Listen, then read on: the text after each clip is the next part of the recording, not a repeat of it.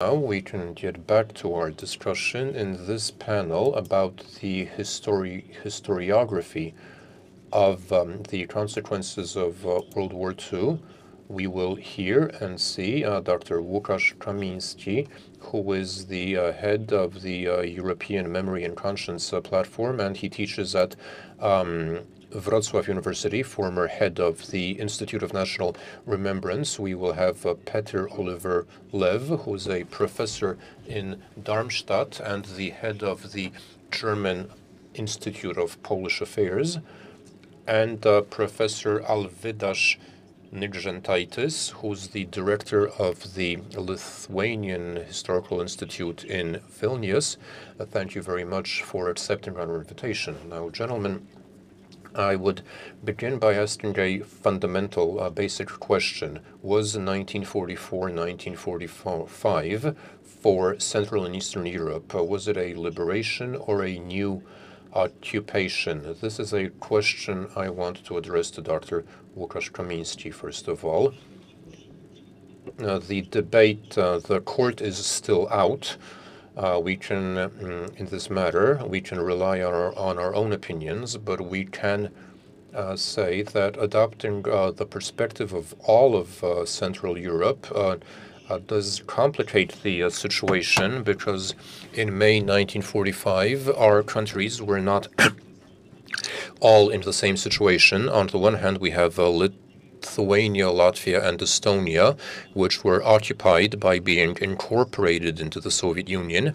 On the other hand, we have Czechoslovakia, which, as it seemed at the time, in May 1945, could enjoy a regained democracy, restored democracy and freedom.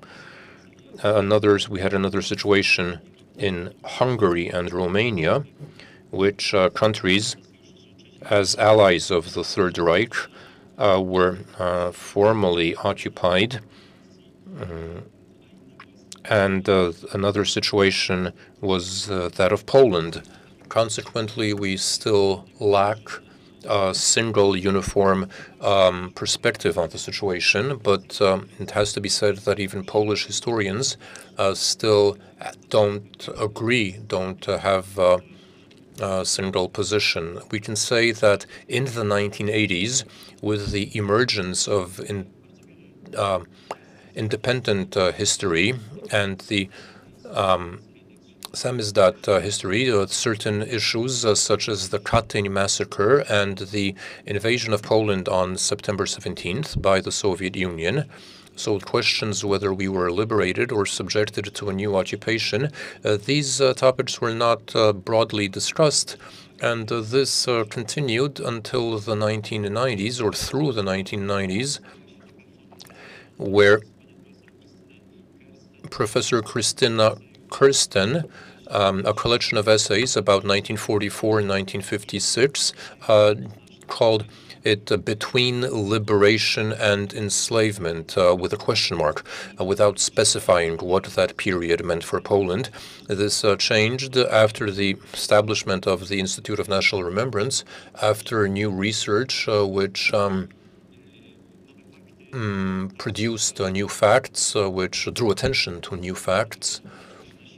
And the discussion was revived, and I went over the recent overviews of Polish history, how this period is described.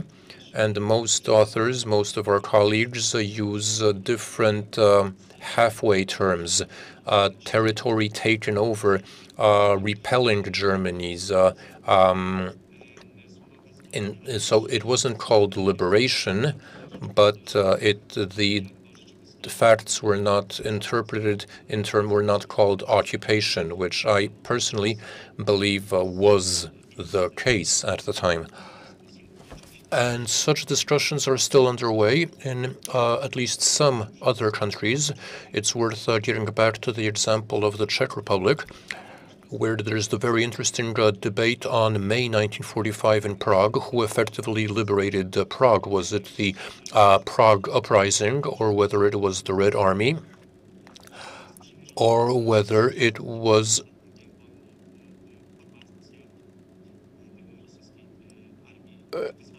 the Russian Liberation Army, allied with. In terms of historiography, in terms of history, the question remains open.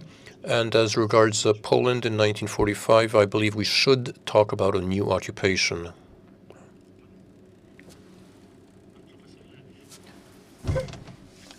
So, Professor Lev, how does this look from a German perspective? Well, with regard to your German neighbor, Germany is obviously a highly diverse territory. Before we were split into three parts: the former German territories to the west of, to the east of the Oder and Neisse. And then we had the former USSR part, that is the later German Democratic Republic, and what we now refer to as German Federal Republic of Germany, which ultimately means that we have separate territories and a number of groups oppressed, which means that liberation was magical for everybody, whether it was brought by East or West. Now, everybody involved in the terror of the Nazis, well, the end of the war was the end of that world. But as of the day of that liberation, in Gdańsk and Wrocław, there could have been National Socialist Nazis who could go on operating, and these people were also liberated. And in all probability to these people, the end of the war brought the end of the world that these people knew, be it Breslau or Danzig. In all probability, these people had to be displaced, had to move to the West, and to these people it was all the same whether they had been liberated by Berling or by Anders, which means that we have to consider different perspectives. Now, the more we go to the West, the more people we will find who were considering the end of the war as a liberation. They did not have to leave their homes or their social circumstances or social surroundings. Now, nonetheless, the concept of liberation had not been truly popular. It might have been part of the German Democratic Republic discourse. Nonetheless, in the West, only von Weizsäcker, in 1985, when he spoke in the Bundestag, he actually was the word liberation used for the first time officially. And as of that day, as of that address, as of that intervention by von Weizsäcker, we had been pondering, we had been deliberating the end of the war in liberation categories. It goes without saying that, on the one hand, yes, Germany had been the cause of the war. They had been the perpetrator of the war. Nonetheless, it can also be interpreted as it can be seen as the interpretation of a claim that we were also victims. There is a discourse according to which Germans had also been part of victims. Well, from the individual perspective, yes, indeed, many Germans had been the victims of World War II. Either they fell at the front, or they were killed during bombings, during air raids, or they lost their property, their assets. And the sense of loss is most definitely something which had affected German historiography. German historians could not abstract from what had happened before. They did lose a lot.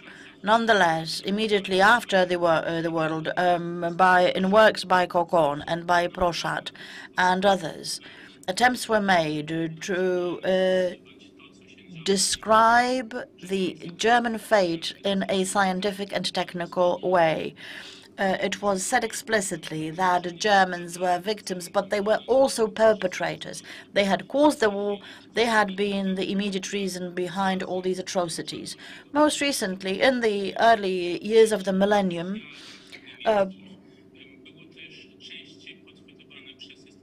the discourse of Germans as victims had been more often referred to by historiographers. For example, in the context of the Dresden air raids in 1945, it is described as an atrocity. Many civilians had died, obviously. I would like to remind you of Günter Grass and Krebsgang, crab walking, which had also triggered some discussions. Nonetheless, I believe that currently German historiography is walking away from that concept as well. Yes, we do have a number of notions which have been raised by current historiography, and attempts have been made to analyze what had been going on throughout German territories during World War II, but also what was going on on occupied territories. It is a multi-layered and multifaceted landscape. Now, question to Professor Nishantaitis. Lithuania, Latvia, and Estonia had been made part of the USSR.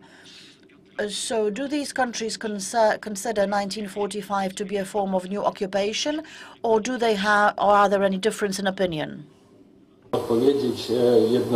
It's difficult to answer that question. I mean, you could answer that, provide a clear answer to that question, but what's interesting is how this conclusion was arrived at. If you look at Lithuanian historiography, we can speak of the writings of Lithuanian historians. We can't do that without taking into account the situation in the entire country, because Lithuanian historians live in their communities and study those matters which are of interest to those communities. And here I would like to draw your attention. I'd like to point out that Lithuania's situation was a bit different than that of Poland and Germany, and it was also different than the situation in Ukraine. One of the differences was mentioned by Professor Łukasz Kamiński,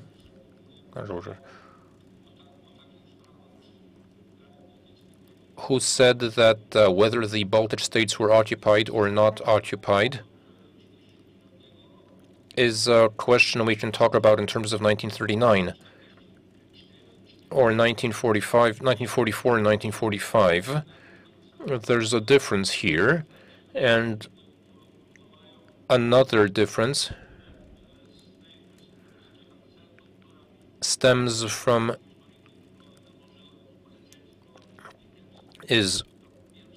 has to do with how Lithuanian society sees the work of historians and what it respects. It took a lot of time for Lithuanian society as well as historians to take an interest in World War II. And talking about the new beginnings of Lithuanian historiography, we need to say that this subject matter, that of World War II and the Soviet Union, of which Lithuania was a part until 1990, was a foundational myth, was something fundamental. And after the fall of communism, it was this history could first be approached, addressed, investigated, and it became interesting. And so here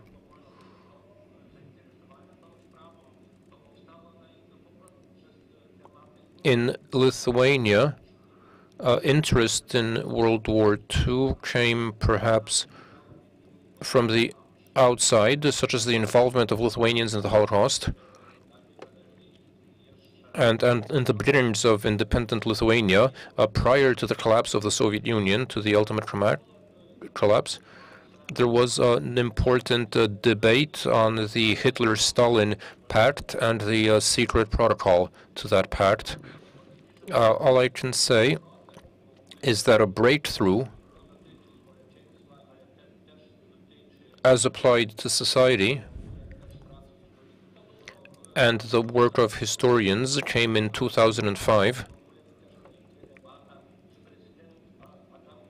The debate being whether President Adamkus has to attend the commemoration ceremonies in Moscow organized by President Putin. And the Lithuanian society and historians started taking an interest, started addressing the topic of whether it was an occupation or not.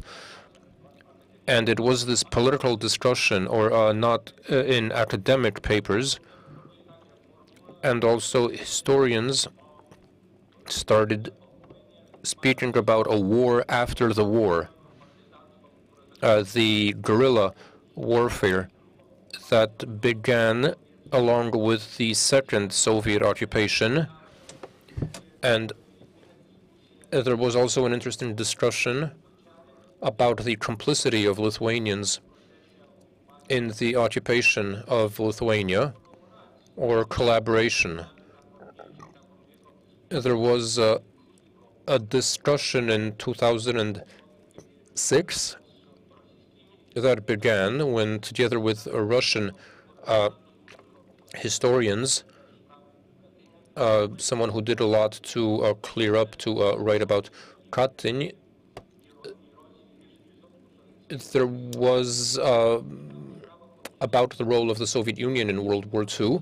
So the question was, when does occupation end and where does annexation begin? This also it also addressed the participation of Lithuanians in the process of Sovietization. So long story short, in society and among historians, the question of whether it was or was not an occupation is not being asked, but there are a number of details that are interesting, not just for historians, but also for the public generally. We have our fourth panelist, Professor Georgy Kasyanov from the National Academy of Science in Ukraine, who's a historian. And we'd like to ask the professor to say whether 1945 was a new occupation for Central and Eastern Europe, or whether it was liberation for Ukraine. Was the passage of the Red Army through Ukrainian lands, was it liberation? How is that seen in Ukraine today? As far as I understand, I may speak English. Yes, please. Okay. So, well, in Ukraine, the commemoration of the Second World War until 2015 was a part of tradition which was formed, which established itself in Soviet times, and according to one of memorial laws from 2000, it was still called until 2015 the anniversary of the victory of the Great Patriotic War. In 2015, the name of the celebration and the name of the date changed, and now it is called the victory over of Nazism in the Second World War. So the Soviet formulation expired, and now it's out of the official vocabulary. And then the interpretations of the event and of 1945 are still, let's say, contradictory. Part of population still wants to talk about a great patriotic war and a great victory. The official commemoration policy proposes two dates. One date is the 8th of May. It's a day of memory, remembering, and reconciliation. And 9th of May is a victory day, victory over Nazism. In terms of interpretation of 1945, so we still have different approaches, different traditions. One of them is Soviet, it's a victory, and Ukraine is a part of this great victory. Another tradition which presented itself quite openly and energetically, I would say, since 2015, is that Ukraine is a victim of two totalitarian regimes, and in this case, the official politics mostly follows this line. So under this line, of course, the reappearance of Red Army, considered exactly like it's considered and presented in Eastern European countries, as a new occupation. However, a great portion of population does not support this, and of course this also provokes reactions and debates in professional historiography. Generally, I must say that 9th of May, the day of Victory Day, is still very popular. According to the ratings of popularity of holidays, it is on the 4th place after New Year, 1st of January, after 7th of January, Christmas, Orthodox Christmas, and after 8th of March, the International Women's Day. So it is still very popular, and still majority of respondents, when they are asked about the commemorations, celebrations, still want to have 9th of May as a victory day. So it is very different in very regions. Expectedly in Eastern Ukraine, majority of people want to celebrate Victory Day, and in Western Ukraine, majority want to celebrate the day of remembrance and reconciliation. So Ukraine still divided on their attitudes towards these events and to these dates. Myślę, że można powiedzieć, że I dare say that it can be said that we have differences, but in case of majority of countries located between Russia and Germany, most countries would consider that date to be different in approach. Now, Professor Nikshentaitis mentioned the Ribbentrop-Molotov Pact and the Hitler-Stalin, or the Hitler-Stalin Pact, that is the alternative name for the same pact. Not to mention the different approaches to the occupation of the Lithuanian states in 1940 and 1944. So the different awareness of Central and Eastern Europe, has it impacted the international or West European historical discourse, or over the 45 years of communism? Obviously, in case of Ukraine, that period is longer. But has, over all these years, our perspective, has it disappeared from the Russian or Soviet perspective? But don't you think it has also disappeared in Western historiography? który z panów chciałby pierwszy odpowiedzieć? That is a question to all the gentlemen. Mr. Łukasz Kamiński, first. I think that if we compare the two periods, this period and period 30 years ago, we are definitely going to notice a change in West European historiography. To an ever greater extent, the Central European experience is definitely recognized. For example, consider Timothy Snyder and Bloodlands. He introduced the disparity to the consciousness, the awareness of historians from both parts of Europe. But there is definitely a difference there. On the one hand, we have the extent to which we absorb that particular narrative depends on which historians we talk to. Those who are focused on analyses of the socialist period have a tendency to focus on developments as a result of which a vast majority of Central Eastern Europe had actually been subject to the USSR. And they they find it much easier to reject the concept of liberation, and they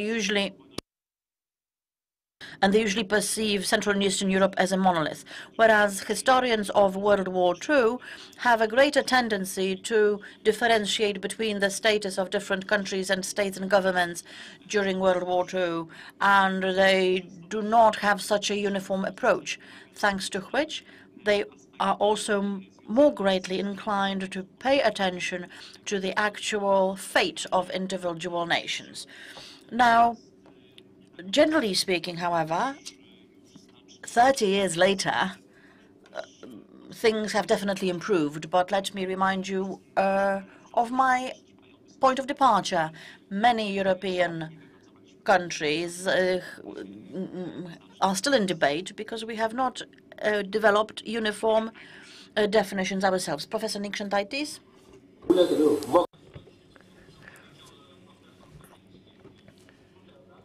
To follow up on what Professor Kaminsky said, this is a special circumstance, a special situation of Lithuania and perhaps the other Baltic states.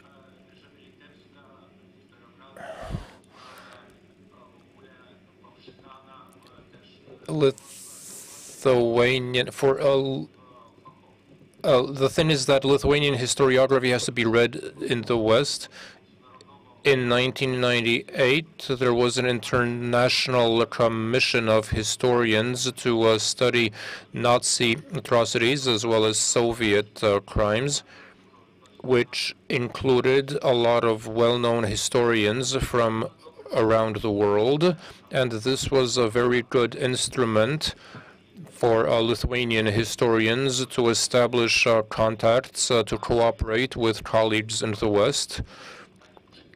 And one example that comes to mind about the way Lithuanian historiography was seen, there was an interesting debate about 3 years ago in London with representatives of different organizations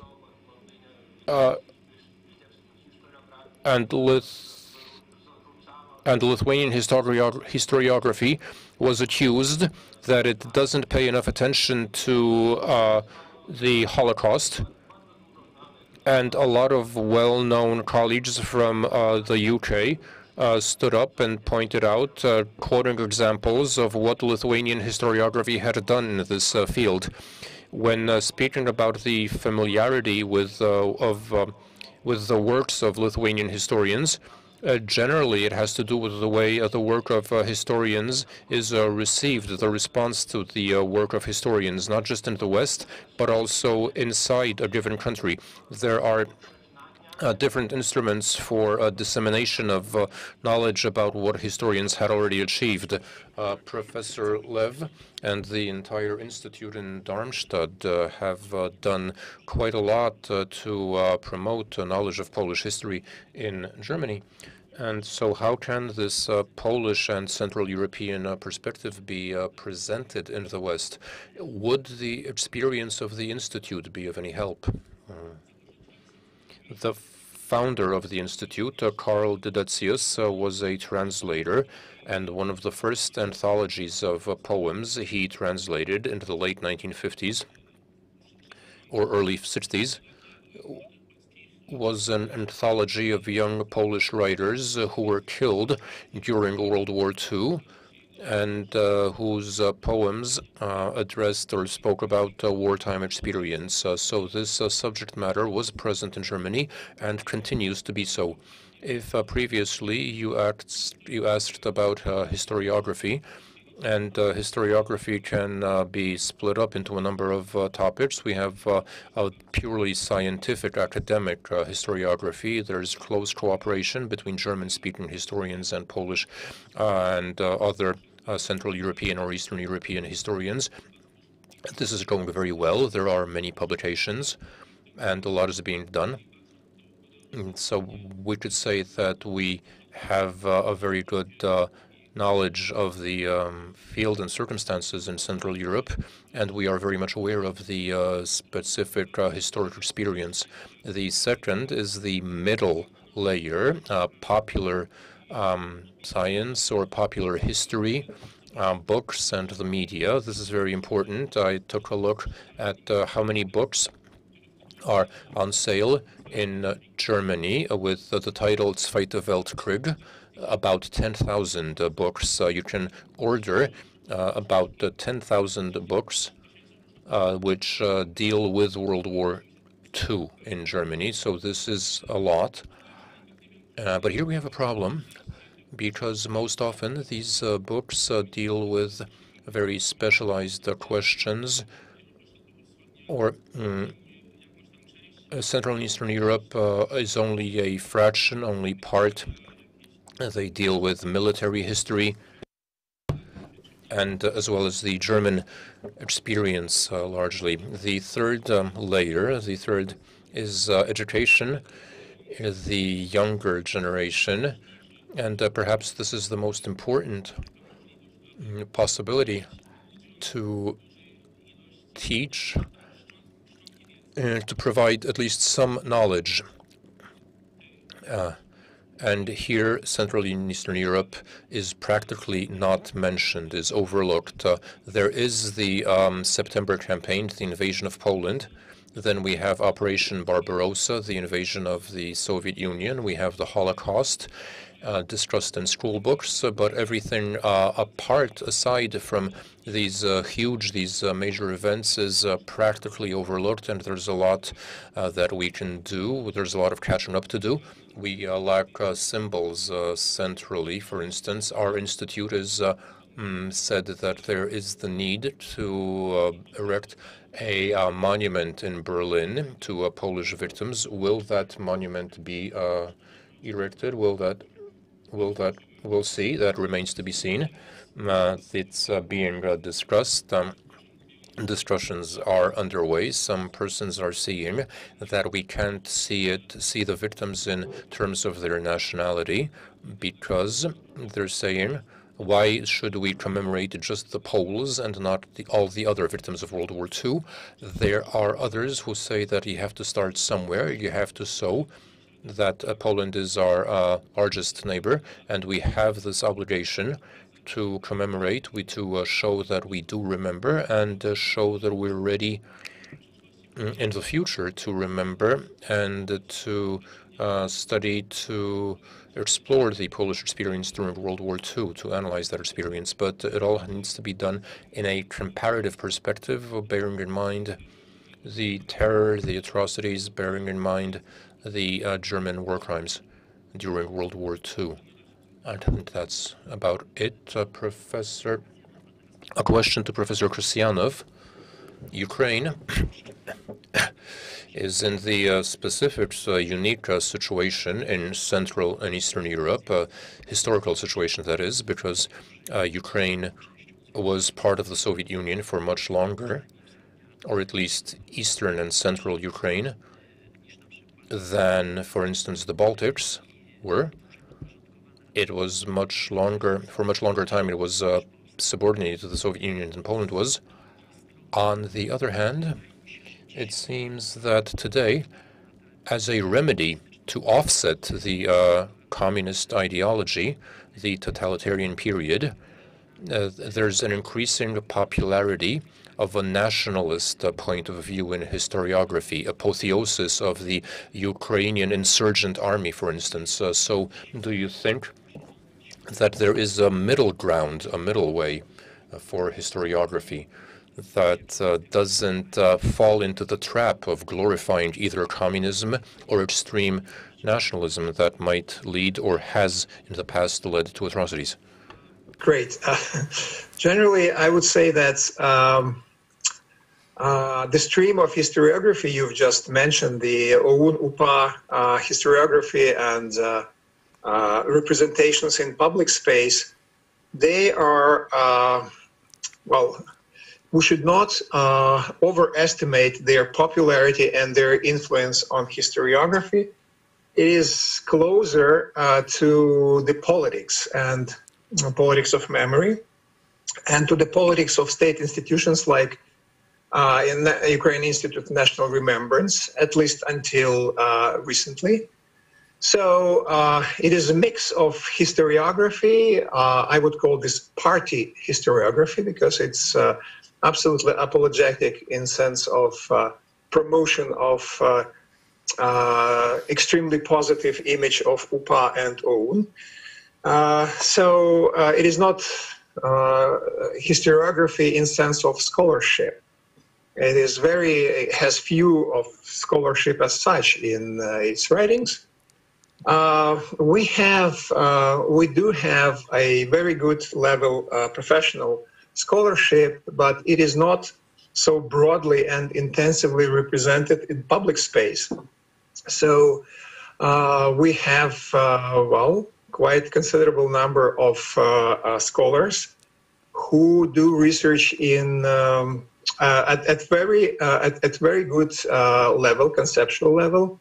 For instance, we have research on collaboration in Ukraine. We have good level researches in the field of everyday life during occupation. We have works on occupation itself, etc., etc. So I would say that Soviet-style historiography of big war of big fronts, of huge war, of course, now it's relatively weak and it's almost invisible. However, we have a kind of contradiction between professional historiography and representations of professional historiography and its achievements, and I would say state commission, what state wants to or wanted from historians. The very well-known anecdote about UPA soldiers who wash their feet in Berlin. So of course it is a kind of extreme, and it's not historiography as such. If we speak about scholarship. Another very important topic which appeared relatively recently in our scholarship about Second World War is Holocaust. And here we have real problems, not with the level of scholarship, because, generally works on Holocaust written by scholars are fine, but we have a really great problem with internalization of Holocaust in public space and public perceptions. Still, it is presented and as a part of agenda which is not Ukrainian, because Ukrainian historiography and Ukrainian history generally, mostly if we speak about dominant narrative, it's ethnocentric. So it is the history of Ukraine, the history of ethnic Ukrainians. So Holocaust is not properly appropriated and internalized in Ukrainian history, in Ukrainian memory politics, and Ukrainian historiography.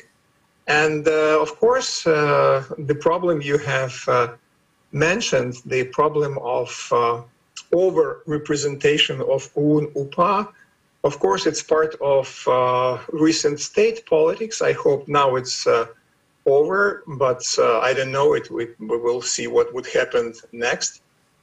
And of course, this trend of, I would say, politics of history, I don't want to call this historiography. Of course, this trend heavily influences our relationship with neighbors. I think that in the nearest future, probably we will have opportunity to discuss this really at the level of professional historians, not at the level of historians who deal mostly with the politics of history, not scholarship. Myślę, że z punktu widzenia I think that from a Polish standpoint, what most felt by Poles was that Poland was the first to fight, that Poland was the first to put up a resistance to resist Hitler, but Poland became, in a way, a victim of World War II, in that in Tehran, Yalta, and Potsdam, the fate of Poland was determined over our heads. And Poland, even though it had the fifth largest Allied army, Polish troops could not take part in the victory parade in London in '46, could not celebrate with the other nations, could not celebrate the victory. So is this a standpoint, is this a point of view that people are aware of elsewhere, or is this just a Polish standpoint that is particular, that is not reflected or understood abroad?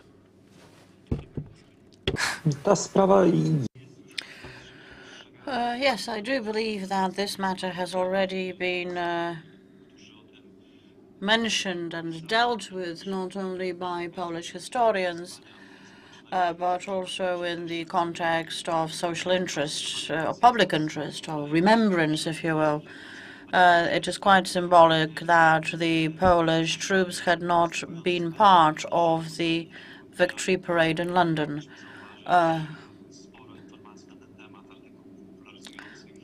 Taking a close look at social media, it becomes apparent that people care.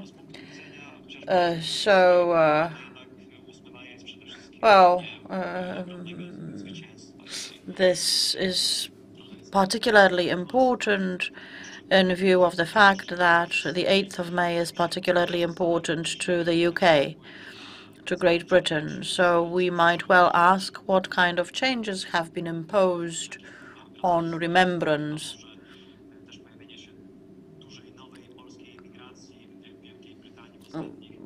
In all probability, the fact that many Polish immigrants had gone to the UK had also influenced the overall situation. Nonetheless, obviously, circumstances vary depending on the country we're talking about. Many societies throughout Europe, but also in the US, the Polish specificity is a thing that is quite surprising, that people wonder, why do Poles demand to be recognized since they were naturally part of the Allied forces camp or bloc? And so some people have an issue with understanding the Polish problem with the topic. But once we read more about 1945, we understand more. Poles had a sense of something of a bitter victory, specifically those Polish people who were in refuge abroad. For example, Polish troops who stayed abroad claimed that, yes, they understand why British or US troops are so happy, but they had an issue with experiencing the same kind of joy because they were very much aware of what was going on in Poland. I think that should Polish specificity enjoy greater comprehension, this is a task to be handled not necessarily by historians, but possibly by people of culture. Once a good book is written or a good movie is made, that will definitely be a much better measure to make people understand. I think that this merits a discussion we had last year. In 2019, Vladimir Putin tried to assign all blame to Poland for perpetrating World War II. So my question would be, what is the perspective of, from the viewpoint of our foreign friends? Professor Lev? Well, yes, obviously I watched the debate. I was very astonished, and also I was kind of terrified that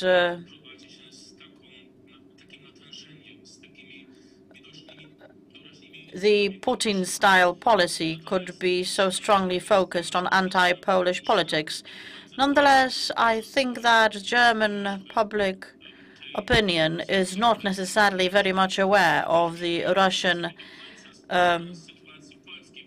discourse, and I don't think that they are very much aware of what had been going on with Poland during and after World War II. And I don't think that anybody ponders or deliberates whether that Poland had been liberated or occupied. From the viewpoint of relatively well-educated Germans, World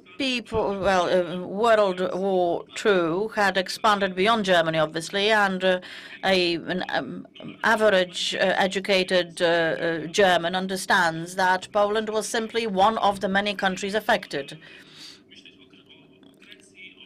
Obviously, different countries may be considered, Greece or France or North Africa or the Balkans or Ukraine or the Balkan states, and that same average educated German can also consider Poland.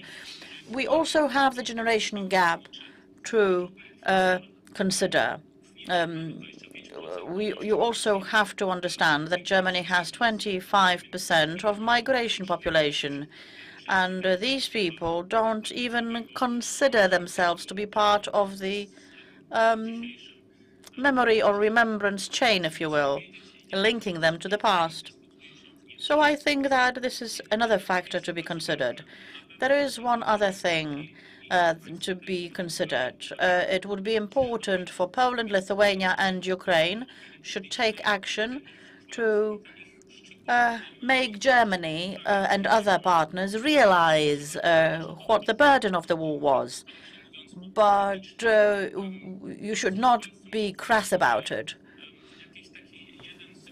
In Poland, you can show people a symbol and talk about it in the context of some kind of historical campaign. But in Germany, you have to have a different approach. You have to take a different approach. You have to use symbols and discourses to adapt them to the German discourse. Because in Germany, be it politicians, be it historians, have something of an allergic reaction to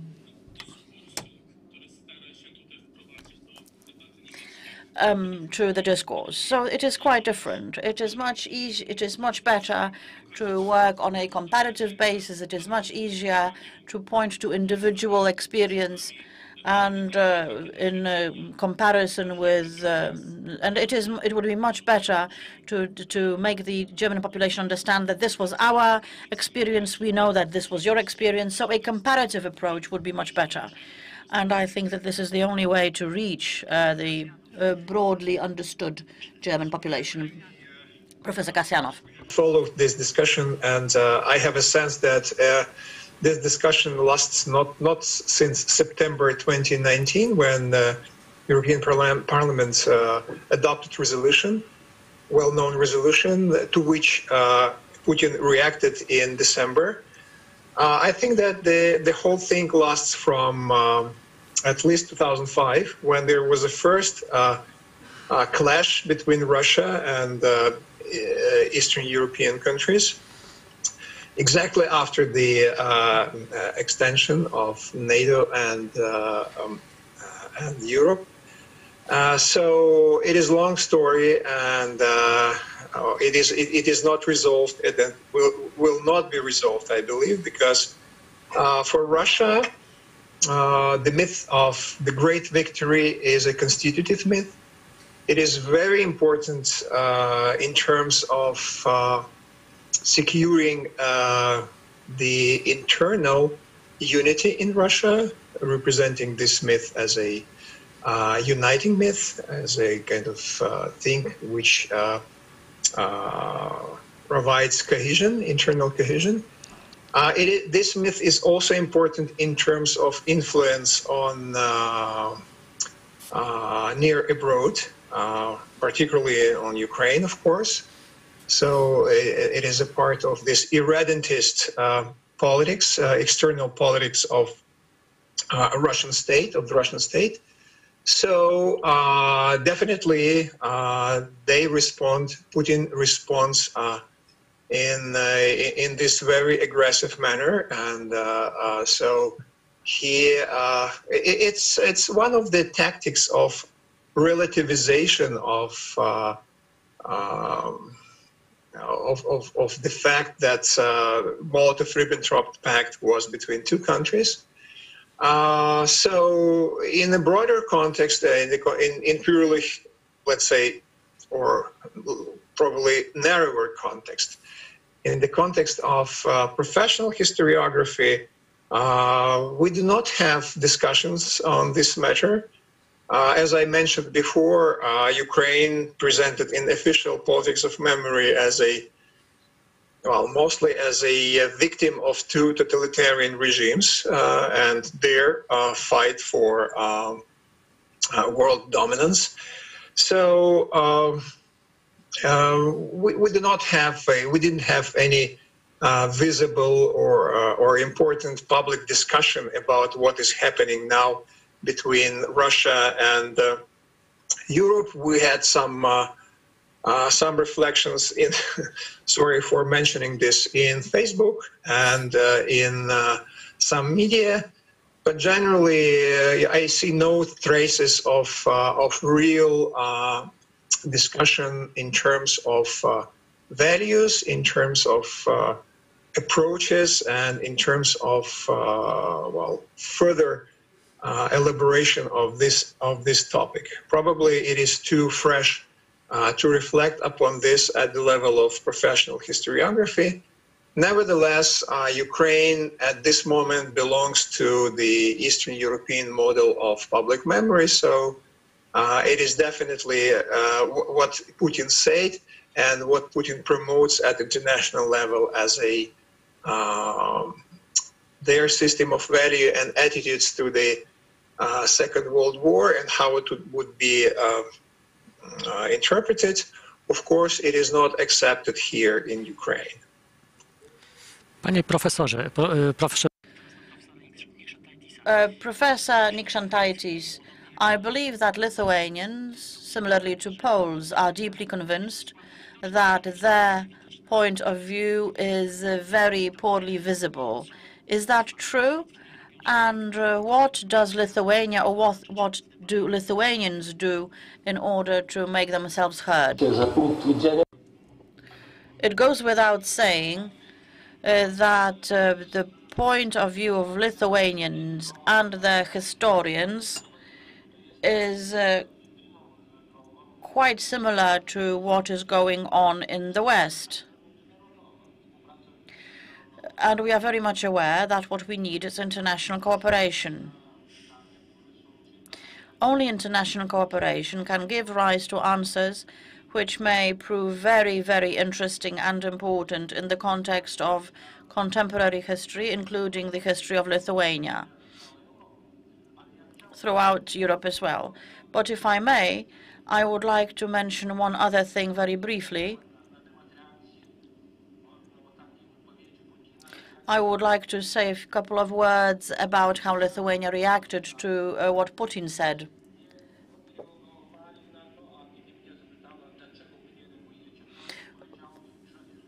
I was asked why we did not react. Well, my personal response was that historians tend not to respond to stupidity. Nonetheless, we are very much aware that there are certain schemas, there are certain patterns that Putin follows. And even in the most recent declarations of the Lithuanian Sejm, or Seimas, we have been referencing that particular schema or comments made by the Russian party, and that also affects the overall attitude of Lithuanian politicians. Well, we are very much aware that the Polish and Lithuanian take on history is closer and closer, and the Museum of Polish History is cooperating very closely with the Institute of History in Vilnius. Obviously, that is not only to our credit, that is definitely to the credit of politicians who have been doing whatever they could to improve our, the many facets of our cooperation.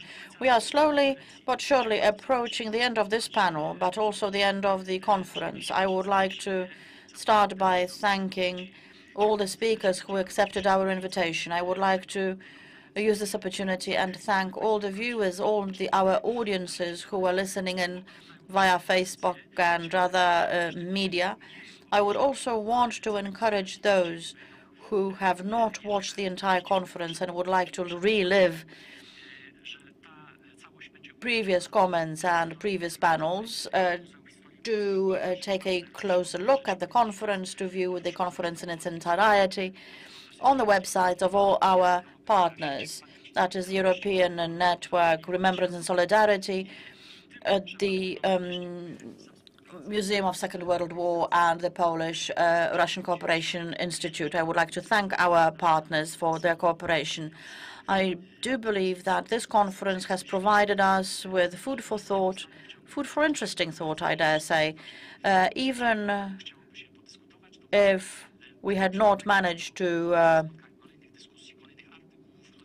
mention everything we would have wanted to, it will definitely become food for thought for future meetings. I would also want to encourage Polish viewers to switch their TV sets on at 5:55 p.m. And tune in to the TVP Historia channel.